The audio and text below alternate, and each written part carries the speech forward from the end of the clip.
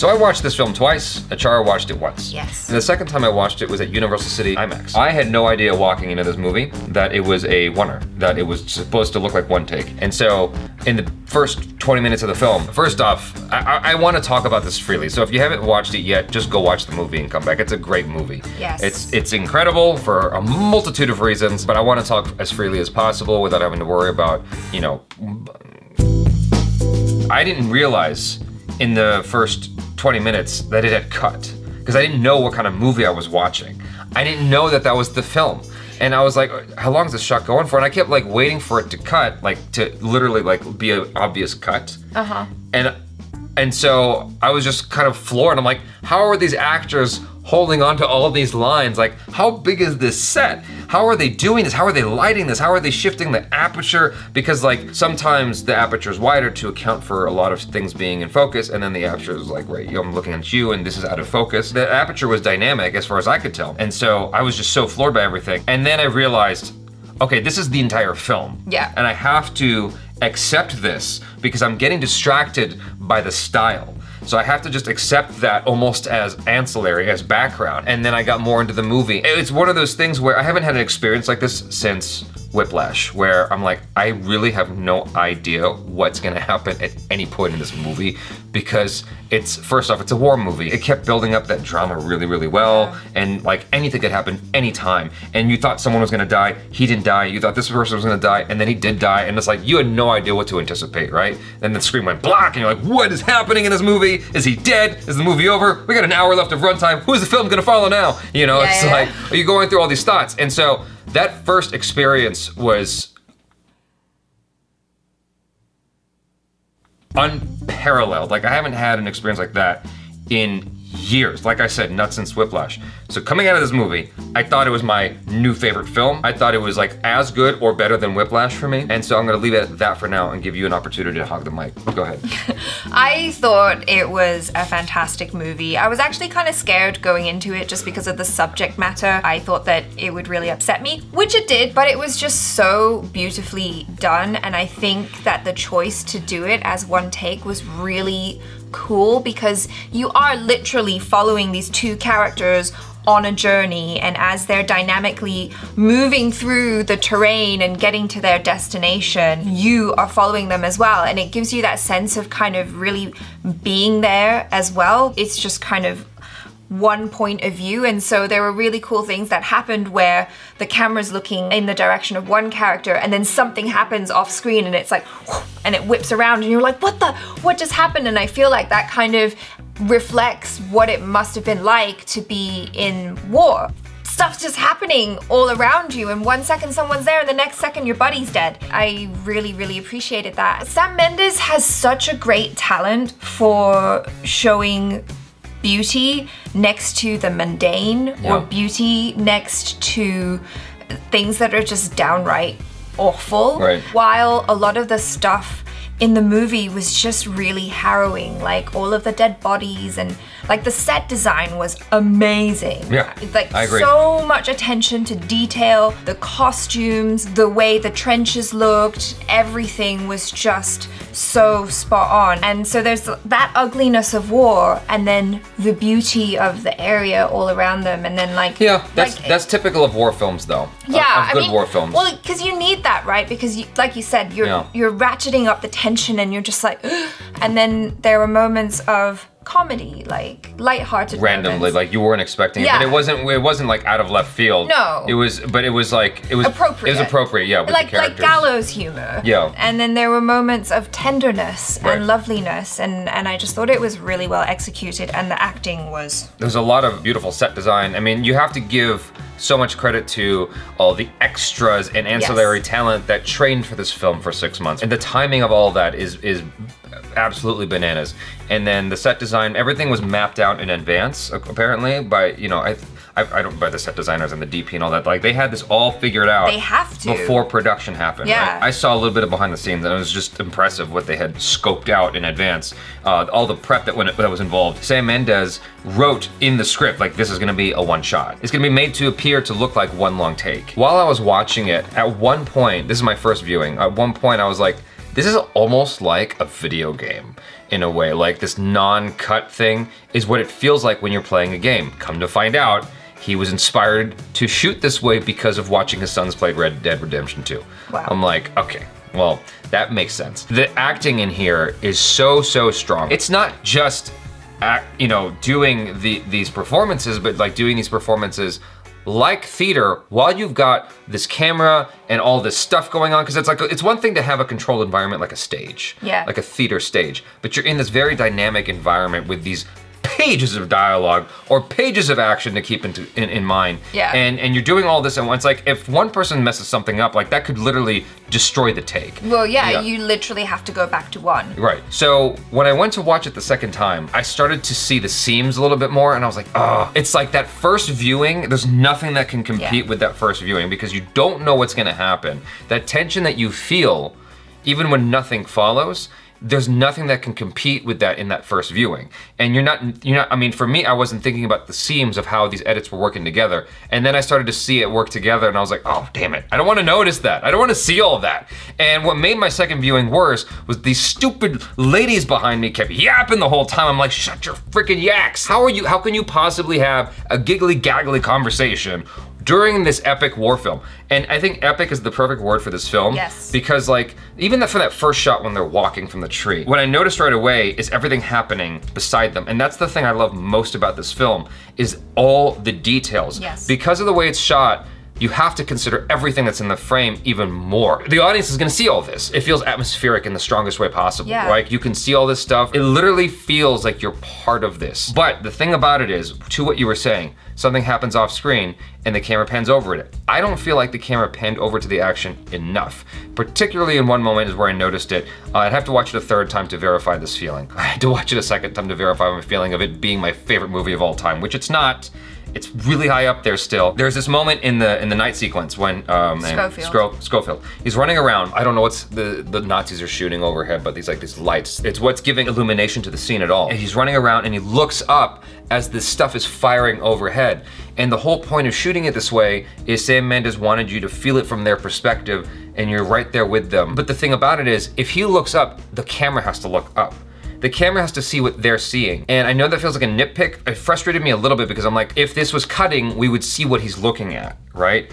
But we don't need to cut to see what he's looking at. You can literally just pan up. I mean, obviously that's more money, that's more effects, but I feel like it was needed for moments like that. That was a little nitpick. Another nitpick of mine was whenever characters jumped down into something, like in the first 30 minutes, they jumped down into a trench next to the body that Schofield, he puts his hand into the Nazi. Yeah. That gross moment. I felt that, oh my God, I felt it so hard the first time I watched the movie. Because he like cuts his hand, right? And I'm immediately thinking like, how did they do that? How did they do that? Like now I'm going, okay, well, obviously with how many cuts they did, because I didn't notice that they were cutting so much. Yeah. With how many cuts they did, now it makes more sense. Because I'm thinking, they shot for 20 minutes, and then there's this moment when he messes his hand up, I'm like, how did they do that? And then he puts his hand in the body, it's gross. So what I'm trying to say is, they jump into the trench, and there's like this weird effect. The camera goes into the trench with them, and it doesn't shake at all. I disliked that it didn't shake. The stuff leading up to the waterfall, okay? So he confronts this Nazi, and they look at each other. And I love that moment where they look at each other like, is this real? It's real. And they fight. And he puts his hand on his mouth. He's like, shh, shh. And the guy's like, and he starts shouting, he's babbling in German, they fight in the shadows, that was cool. But then after he chokes his ass out, he doesn't take the knife to stab the drunken soldier. Why not? And is this my thinking because of all the Call of Duty games I've played? Like, is that why I'm thinking like this? Is it realistic that he wouldn't try to stab this dude when the very next thing that's gonna happen is he's gonna call out to all the Germans, which the dude does. So he's running hard, and then he jumps into the waterfall. And then when he jumps into the waterfall, it moves with him. When he falls down the other he jumps into the water. When he goes down the waterfall, camera looks down and he drops, which is obviously a CGI version of him because they wouldn't actually do that to the actor. And instead of the camera going underwater with him, the camera just stays there. And so that's another moment where I was like, oh man, how cool would it have been if it like actually went under the water with him? Well, I mean, I feel like those are artistic choices, right? It's still giving that one shot feeling. But the point of the one shot is that you're with them. And so I need to feel like I'm drowning with him. Okay. That's what I mean. I mean, these are minute complaints. This is a fantastic movie. I love it still. These are things that I feel like could have just taken it that much further. That's all I'm trying to say. Even though I watched it once before, when it came to that third act of like the part where he's running across the field with the first wave, I felt my heart pounding, I was getting goosebumps again. I'm like, this is so epic. You think you've gotten the scope of it, right? You think you've gotten the scope of it, and then it backs up further, and backs up further, and it gets knocked down twice. I'm like, oh my God, this is so crazy. It was so well orchestrated as well. Different people were falling over at different times. Yeah. Different soldiers were getting shot. It was incredible how they did that. So beautiful as well. It was one of those things where it was like chilling, but also like, wow, how stunning was that? Now you had some comments about the Englishness of the movie. Yes. I feel like World War I and World War II are very close to British people's hearts, because you walk around London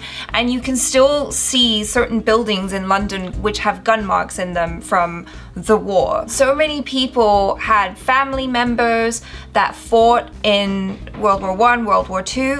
I did. That's why this movie hit me really hard. And there was just something about the way that the soldiers were, that very stiff upper lip mentality. After Blake is killed and Schofield's clearly shaken up, and then Mark Strong comes to him and he's like, it's best not to dwell on these things. And I was like, wow, that's really British.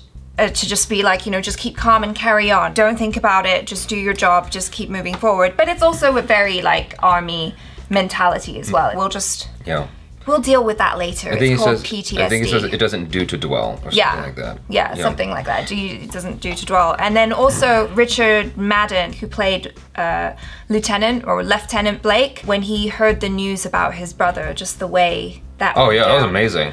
I was that made me cry twice. I know, my heart just broke for him because he did that so well. That initial excitement of, oh my God, is my brother here? You know my brother. And then, oh no, my brother's dead. And then he's just trying to, you know, be a man and hold it together, and he's falling apart. That was just incredible. One of the great weapons, no pun intended, of this movie was also the music. The use of the music was powerful, and it's very classical in a way. I feel like there were moments in this film that felt very classical, like it felt like a film from the 50s in the best way possible. There were two moments in particular that I would call out to, which is they cross no man's land and they're about to enter the German trenches, and the music is building up to a crescendo and then just cuts out as they point and there's no one there. That to me felt like a film right straight out of the 50s or 60s in terms of the way the music was done. I love the music in this movie. It was so well done. When they get their orders to go, and then Blake just goes and the music picks up. It's a perfect soundtrack or score, because it doesn't feel like all the way classical. It has a modern rhythm to it. Right. Because I don't know what instruments they were using, because I'm not a musician. The music was composed in such a way that made you feel energy. I loved that energy, and it didn't feel like it was taking over the film. What was the other thing? Oh, in the night sequence, when he's running, even though I just complained about it, when he's running away with everything he has in his body, when he's running away and you see his face and he's just like, for dear life, just running. Yeah. There was something about that shot with the music and the composition of it that felt like I was watching Lawrence of Arabia or something. Like, I don't know if that shot's in Lawrence of Arabia, but like it felt like something from that era in terms of the way it was filmed. Then there was a Spielberg moment where he jumps, he's running away from the dude. I think it was the dude who he saw, and it was like, are we friends? We're not friends. Yeah. And he chases him. Why he didn't try shooting him, I don't know, but he ran. And he was running away from the Nazi, and then the Nazi falls down, which is kind of cool. Dude kicks open this little thing to get to the French lady. And when he goes into the little flap, I guess it's like a doggy door or something, or whatever. It's like a window, I don't know. Yeah, but he's a little bit underground, and he looks, and you hear the guy run. That's another moment where it's like, I'm not sure why we weren't looking at the guy running past, but it was good enough to see his perspective. That's a very, very Spielberg thing. You didn't necessarily need to see the German soldier running. You just saw him and his reaction to it, and that was good enough. The moment with the French lady, I liked that quite a bit. Yeah, that was lovely. I thought that was nice. I'm really, really happy that they didn't kiss, because I felt like there was a moment where they could have just thrown it in there for some stupid reason, because that's what movies do, and they didn't put it in there. I'm so happy about that. Yeah. You commented on how everything kind of came full circle with the milk. There were so many payoffs in the movie. The milk thing, because he finds the milk at that abandoned farm and then he has it so he can give it to the lady. And then the lady asking him, oh, do you have any children? Right. He doesn't say anything. And then at the very end of the movie, you find out he does. You find out he does. And that's what he's been holding in his pocket the entire time. I want to give a shout out to George Mackey because I thought his performance was just stellar. All the actors really, Dean Charles Chapman as well. The performances were just so good, but George Mackey just carried it really well, and he had that restrained acting, that, you know, the terror, but also the, okay, I have to get through this, and the pain. Everything that you probably would have been feeling had you been in that situation, he did that so well. In general, the casting was so good, and the fact that all the army, they were all really young because so many young people were fighting in the war. I kind of wish that they didn't, I mean, I love the entire cast, so don't get me wrong. I thought all the actors included were great, but I kind of wish that they didn't have the named actors, like the super well-known actors. Right, like Benedict Cumberbatch, especially Benedict. Colin Firth. Yeah, well, no. Colin Firth was the one guy who I accepted because he looked so different. He looked different from anything I'd seen him do before. Like, he looked nothing like he did in Kingsman. His voice was familiar, but he looked different enough that I literally had to ask who that was. Benedict Cumberbatch, Mark Strong, like, they're just very familiar. And so, at least for me, like, I've been paying a lot of attention to Mark Strong. So when they show up in the movie, I'm like, that's Mark Strong. And that's Benedict Cumberbatch. It just takes me out of the adventure of it a little bit because I feel like I'm in a World War I situation up until their faces show up. Even though it's a movie, that was on my first viewing. The second viewing, I didn't care as much. Mainly it's Benedict Cumberbatch and Mark Strong that stood out to me. I'm like, okay, those are some like strong cameo appearances, right? Yeah. That's a minute grumble. I love how even with this concept, they were able to create a really strong first, second, third act with this movie. Yeah. Right away, you get the objective. And you're not actually sure who your main character is. Yeah, that was really cool, because for the longest time, I thought that the protagonist was gonna be Lance Corporal Blake. Right. Because it's his brother. Right. And he's the one that instigates everything. It's a bit of Saving Private Ryan. Yeah. Insofar as it's about a brother. When George Mackay is like under the rocks, I was like, well, surely he's dead. Like, there's no way he survived. And then he pulls him up, and there's this moment where he's like, I can't see anything. He's like, you have to jump, trust me. Just that harrowing experience of that, going through the tunnel and whatnot. I don't think I breathed during that whole sequence. All that stuff was great. And the movie keeps you on your toes the entire time because it's a war situation. When they get off the trucks, and he goes towards the bridge, and he's like doing that little cat with the little parkour thing. I'm like, what's he gonna do? Yeah. And then he gets shot at. I'm like, wow, like this movie, it's very mathematical in how, okay, you're gonna breathe here, now it's gonna be heart pounding, now you're gonna breathe, and it's gonna be heart pounding. That moment when he drops, I still don't understand like what happened in that sequence, because I watched it twice and I'm like, I don't know if he got shot or not. Maybe it's like you said, where it was just the blowback of the gun. I forgot, I read an article. Where he goes down the stairs and knocks out. They said something like he couldn't have been shot in the shoulder because that would really incapacitate you as a soldier. So he got shot somewhere else. He did get injured. Anyway, he falls down the thing, and it cuts to black. The whole theater is like just waiting with anticipation, like what is going on in this movie? Like, is it over? And you have no idea what's gonna come next. Like literally anything can happen. And you see he's bleeding, he's had a concussion. But it's a beautifully made film. Yeah. I mean, this is my favorite film from 2019. I don't know if I can watch it again and appreciate it quite like I did the first time, but I still think I might buy it just to support it, just because I want to give this particular film more money. I want to do what I can to support this kind of movie, these kinds of movies being made, because it is so amazing. And so even if I never open the frickin' Blu-ray, I'm gonna buy it anyway because I love it that much. And I probably would buy it just to watch the behind the scenes and whatnot.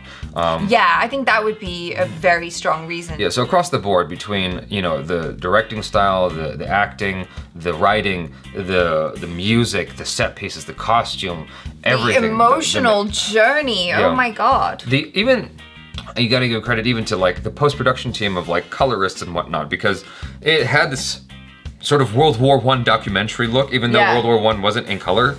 It sort of had this weird sort of Saving Private Ryan look, but not really. You know what I'm saying? It just had that sort of old feely look that made you feel like you were back there. I don't know, it was a great movie. One of the best movies ever made, in my opinion. Certainly not perfect, but damn, is it come close.